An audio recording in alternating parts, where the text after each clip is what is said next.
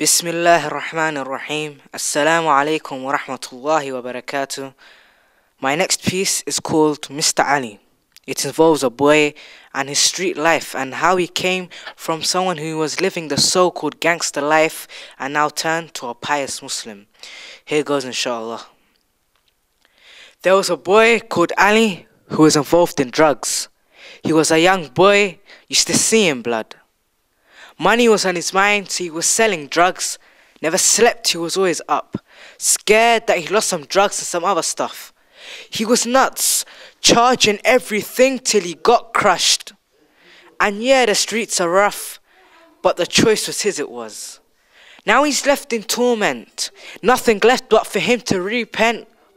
So he goes back to his almighty Lord, good actions observed, sins slam dunked and flawed, restraining himself from breaking laws, striving to enter paradise's doors. He changed from a hood boy to a young man to a man that looks after his family and shows love to his mum and dad. Left Jahiliyyah because he found out it was just sad. He realized there's no point in running after drugs which would cause him to get mad. Didn't obey no one, he was never silent, a type that would want to cause chaos or a riot. From driving stolen cars without a license to a Muslim man who's pious. Ask yourself, why did he turn righteous? Is it because of these so-called rappers that he's on a straight path? Nah, it's because he cleaned out his heart. He gave it a nice good old bath. And music just kills the heart. It's just a holy book for Satan. Influencing nothing but violence is blatant.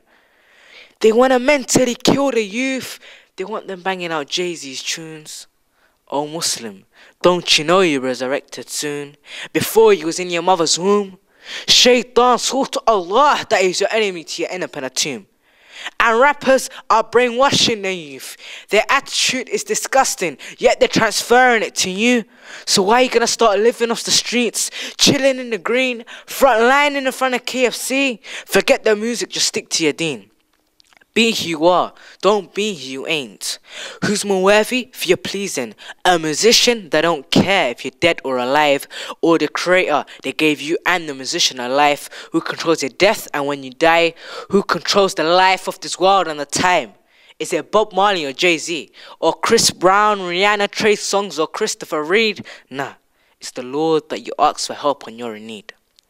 So why don't we understand that these artists are playing mind games? They want teenagers like us screaming their name. They're full of fame, so every word that they say is heard, normal or insane. Their words are dropped in this ummah like an endless rain. Never ending is like we're the shirt, they're the dirt, and we're permanently stained. However, there's a chance to regain the ummah. If we stop boys and girls from drinking, smoking, and hitting raves, I bet there'll be no rain. Just a clean shirt with no stain. Assalamu alaikum wa rahmatullahi wa barakatuh, and jazakallah for coming, and we have more for you to come. Assalamu alaikum.